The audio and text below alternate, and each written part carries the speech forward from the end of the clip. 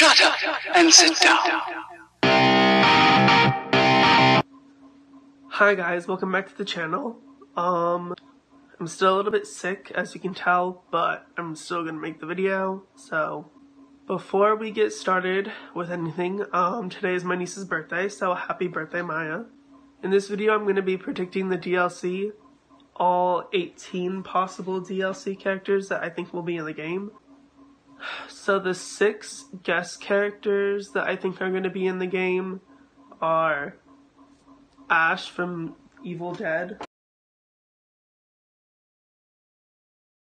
My cat keeps annoying me, I'm sorry. Then the Terminator, Michael Myers, Pennywise, the Joker, and finally Spawn. Okay, now we'll go to the Mortal Kombat characters, and there's a lot, so let's get started. I think they would include Sindel, Shiva, Ermac,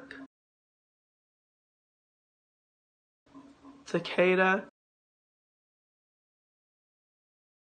Kung Jin, Cyrax, Sektor, Fujin, Nightwolf, Tanya, and here's why I say Tanya, because Rain. They said that they weren't going to repeat DLCs, but I think they'll make an exception for Rain, and Tanya was pretty good, and this game would like suit her with all the gear system and stuff, so I think Tanya. I would have put Melina, but Katana already has her size, so what's the point of having a Katana copy?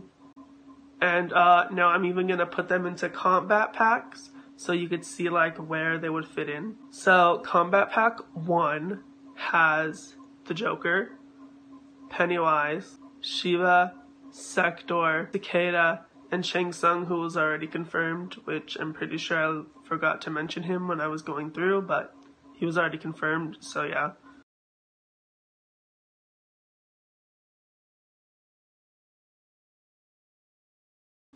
And then we have Combat Pack 2, and that would have Sindel, Cyrax, Kung Jin, Fujin, Michael Myers, and Ash.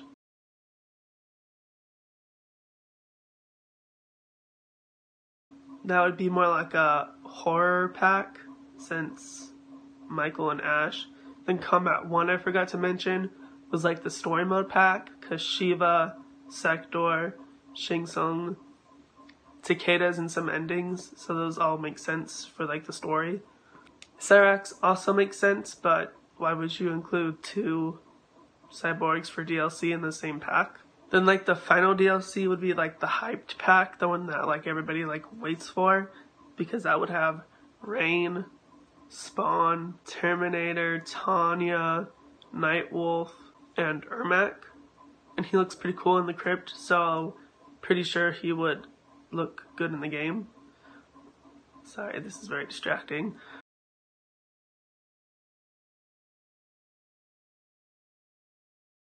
Anyways, that's my predictions for the DLC.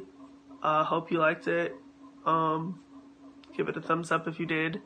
I did all my predicting based off of like story and popularity with the characters.